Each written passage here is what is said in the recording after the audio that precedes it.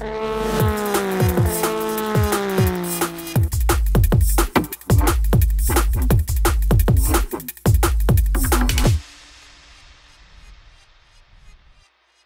a car completely from scratch is one hell of an undertaking. Designing and manufacturing a road car will be tricky, but what about a car that has to do 200 miles an hour and take corners quicker than anything but a modern F1 car?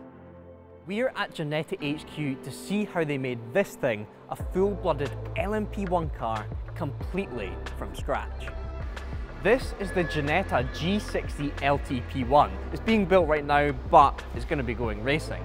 Now, this car can't quite keep up with the hybrid Toyotas without a bit of balance of performance, but it's quicker around Silverstone than a Porsche 919 ever was.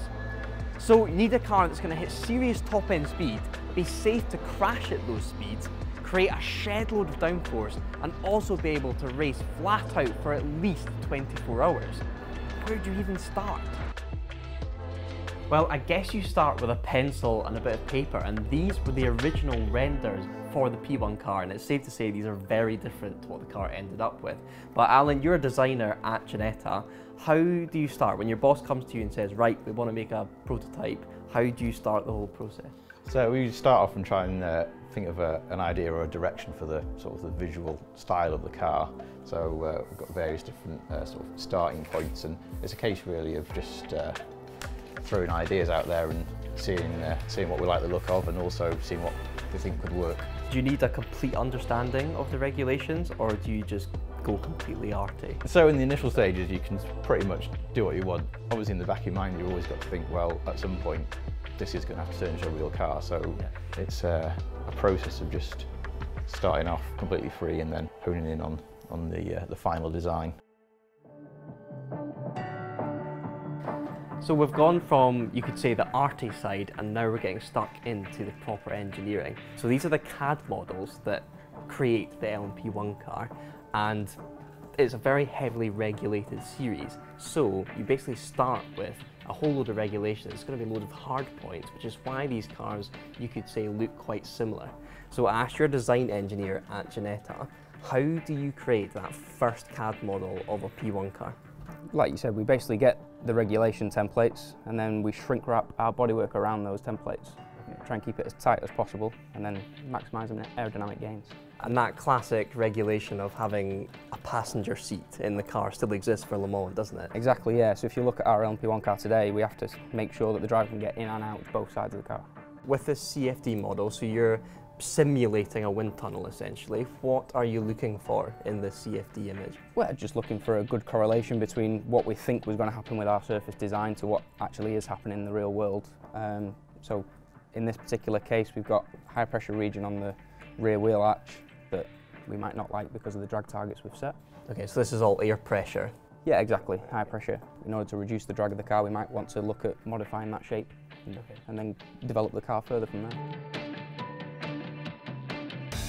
Now we come to my favourite part, the scale wind tunnel model. So this is a 50% scale of the real car, and it looks much smaller than that, but I guess once you scale everything on the car down by that amount, it's this size. It was built by Williams to be simulated in the Williams wind tunnel, and it is literally the P1 car, but smaller. It has everything on it. I expected it to be so much simpler than this. Just a kind of simple form of the rough shape of the car, but it is the full car with all the aerodynamic bits on it. It's got full suspension, so you can measure pitch angles and everything. It's got proper wheels on it so that these can spin and you can analyze the weight from the wheels. In here you've got the brakes that can spin, the wheel bearings, all the suspension is in there. Back here you have all the engine and gearbox, all CAD'd up, all 3D printed, so that everything is there for you to fully analyze the car. It's incredibly cool and I want one so badly. Now Peter, I'm slightly obsessed with this thing. I really want it in my front room, but when people look at it, it might seem quite an old school way to go about things considering how far CFD has come. So where is there still use for a wind tunnel model in terms of race car engineering? Yeah, so obviously CFD is massively powerful. It's constantly evolving, so there's lots of technology lots of input into that. So there's still limitations with it. There's things that we can do with a model that we can't do in CFD. Well, I guess you're finished with it, so can we have it for the drive purposes? No, I'm having it first. Ginetta prides itself on designing everything bar the G60's engine in-house, and the centrepiece of all of this is the carbon fibre monocoque, and we've got one just over here. It's an optimised enclosed skeleton that really shrink wraps around the drivers, and it's from where the rest of the LMP1 car sprouts. So this is where the engine attaches, the twin turbocharged V6, but that's not the only thing that makes this car fast, it's also all the rest of the bodywork. Now this is cool. This is the lowest point on the car, and you can see that it's been skirting along the track and picking up rubber from the surface. I can literally rake off bits of rubber. So we've got the thing that every LMP1 car has nowadays, the shark fin. We've got these side pods here.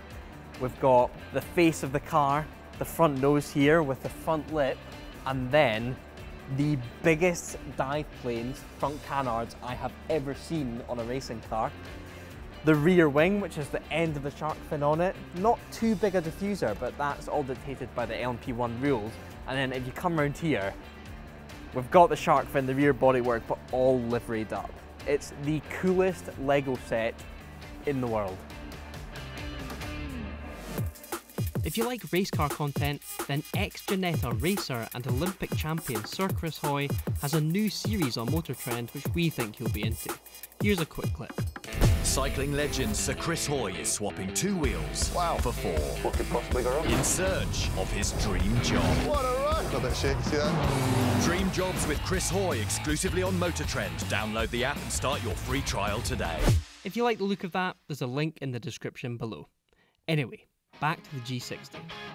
The car was put together remarkably quickly, and then we had access to an event that you'd never get close to in Formula 1, a private shakedown. Testing everything from pit limiters to flat-out accelerations, the airfield test gave us a small insight into what the G60 is capable of. So I hope you guys have enjoyed seeing what goes into developing an LMP1 car. Ginetta have been absolute legends giving us this sort of access. If you like this video, don't forget to give it a thumbs up, and also don't forget to subscribe to Drive Tribe.